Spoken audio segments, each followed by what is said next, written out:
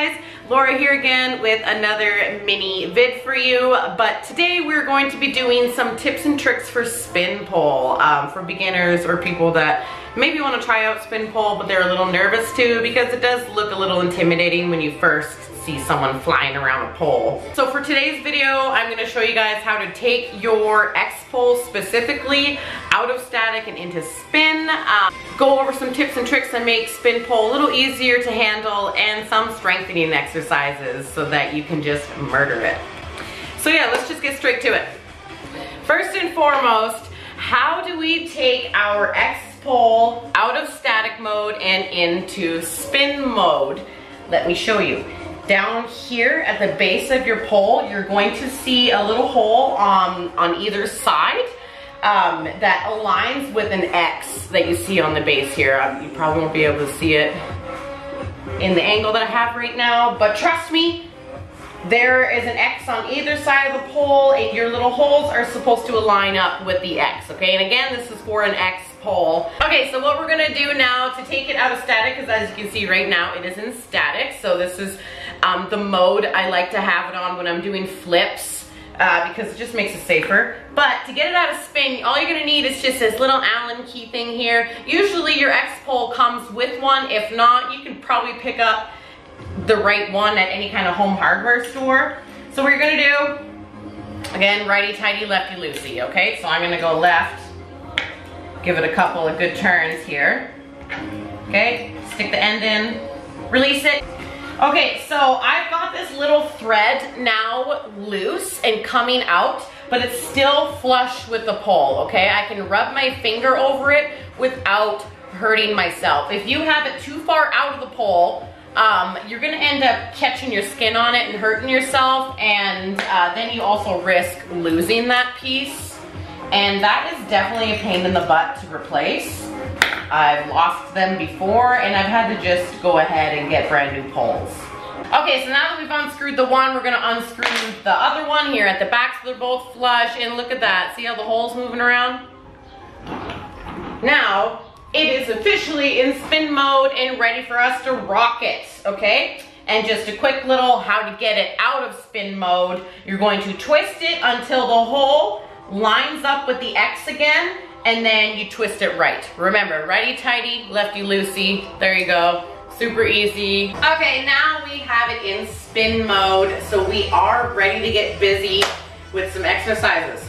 If you are brand new to spin pole, you need to keep in mind that in order to be able to be successful with a trick on spin, you should have it solid on static. So if I'm gonna do my fireman spin on a spin pole, I should be able to do it confidently on a static pole before I even try it on spin, just for my own safety. But yeah, because we want to train safe, we don't want to hurt ourselves, because then that just makes training so much not so fun. So another rule of thumb too, if you are spinning too fast, stick a limb out and you will slow down. I will show you exactly what I mean, okay? So I'm gonna take into this really fast. Beginner, you shouldn't be jumping into your spin pole, okay? You just take it nice and easy. So I can show you what looks like crazy fast and an easy way to slow yourself down, okay?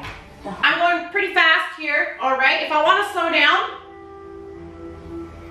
I'll stick a leg out.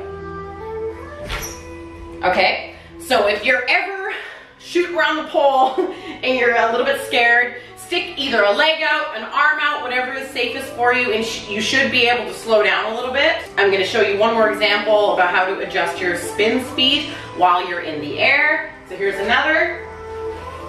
Nice and slow because I'm out. My body is open.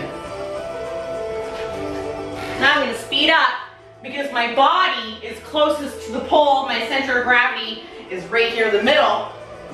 I want to slow down a bit. So I'm going to stick my legs out. I want to slow down even more. So I'm going to bring my whole body off the pole.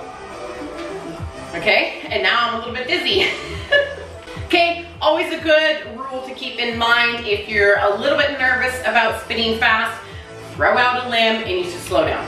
Okay, so now together we're going to try a pole climb to a pole sit. So you can do a cross-legged pole sit or a straight-legged pole sit, whatever you are comfortable with and whatever you're confident with. So we're gonna start off with a very slow pole climb. Again, proper pole climb. I like to do a forearm climb. Okay, so to get into this climb, obviously we're gonna do a regular pole climb. You're gonna put your shin along the pole so that your ankle is on one side and your knee is hanging out to the other side, okay? And my other leg is gonna come out and in front so I can squeeze my knees together, okay, for that hold.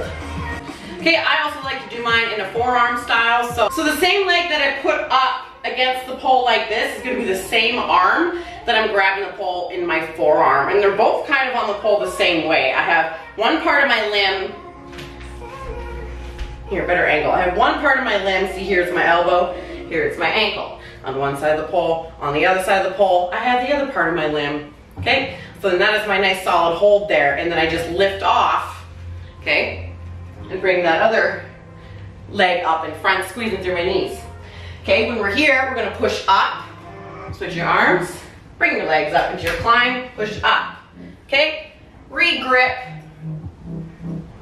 sit. Okay, your pole climb to your sit is a really good way to practice getting comfortable with your speed and then doing like a quick little transition. So let's do it on the other side now. I'm gonna go a little bit fast this time, and I'm only gonna do one climb just because I don't really have enough ceiling space to do 2 climbs here and like not cut off my head. So, push, re-grip. Okay, and then this is here where you can play with your spin, okay? Legs in, legs out. This is a side hip sit. That is a really good exercise for you to practice during your training to get a little more comfortable spin pole. Okay, so now I'm going to teach you 2 different strengthening techniques that are beginner friendly, but they're also very challenging. These are just 2 different ways for you to up your spin game and to overall strengthen what you're going to be doing on the pole as soon as you take flight.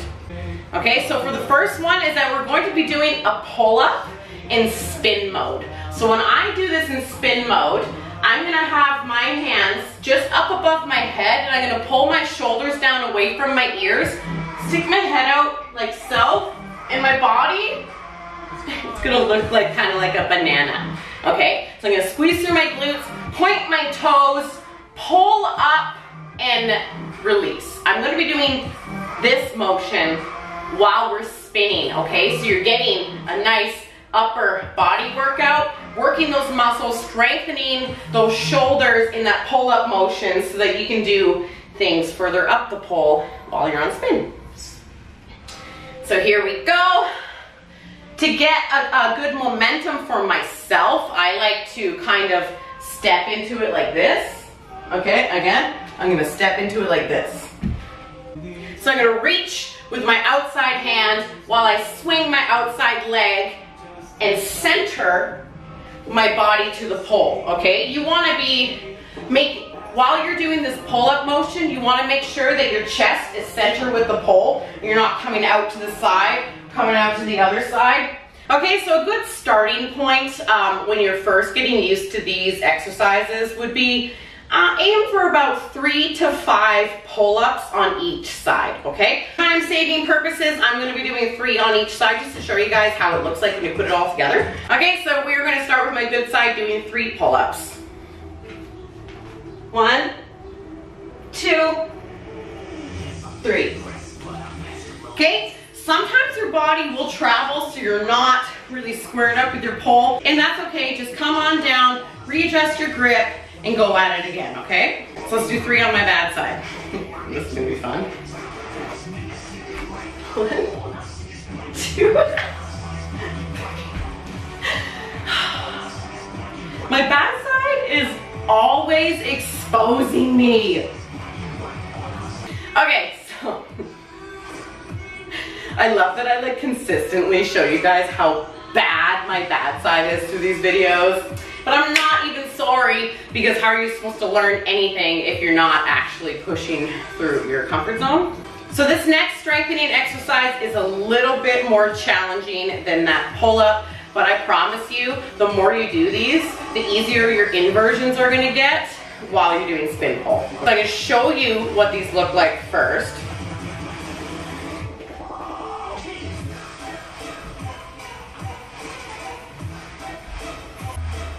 So to do this one successfully, you're going to need to have a good understanding of how to do a proper inversion, okay? Because we are going to be holding as if we're inverting into a helicopter, but we're not. We're kicking up and around, and up and around without touching the ground.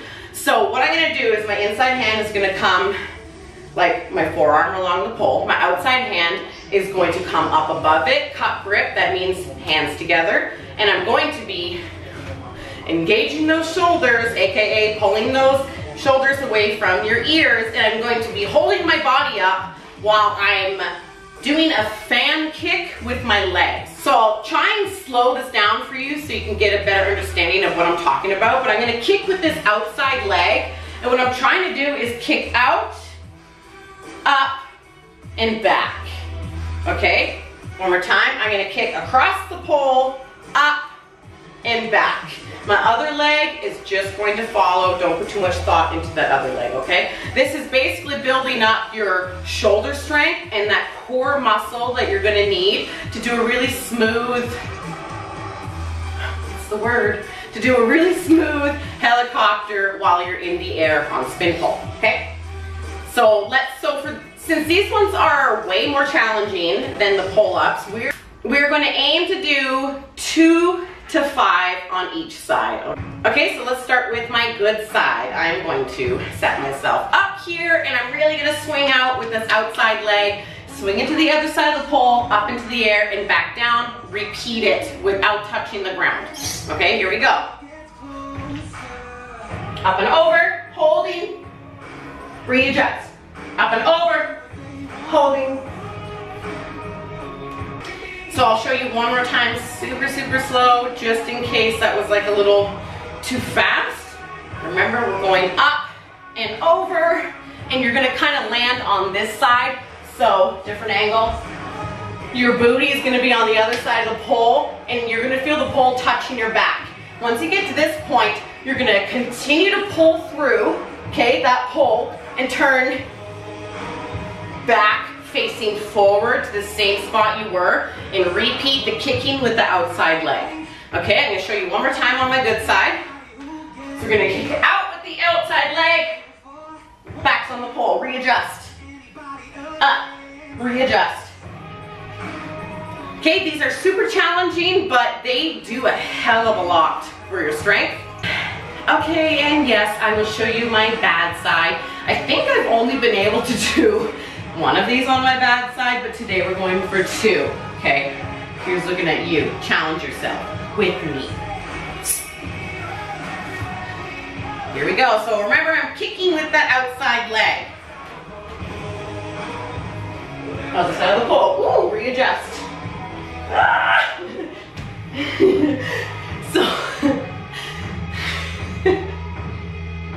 So if you're like me and you have a really hard time on your bad side, it is going to look like a struggle. And yes, it felt like a struggle, okay? So I'm trying to catch my breath here, and I only did 2 on that side, but you have to start somewhere. Okay, so a little recap of some things to keep in mind when you're going into spin pole. Say this is your first time, or you're just trying to strengthen your spin pole tricks. Remember, the closer your body is to the pole, the faster you're going to go. If you feel like you're going too fast, stick out a limb, you should be able to slow down pretty quickly and make it a little more safely for you to dismount. You don't have to jump into spin pole, okay? You can gently lift yourself into spin pole. If you're facing dizziness, spin the opposite direction. Sometimes that works. It will reorientate your body so you're not so like, when you get off the pole. So that's a good trick for dizziness. Another thing is to cup your hands like so and like look into your palms while your palms are on your face, and then slowly pull your hands away. And do that a couple of times and it should help with your dizziness. That helped me a lot when I was first learning spin.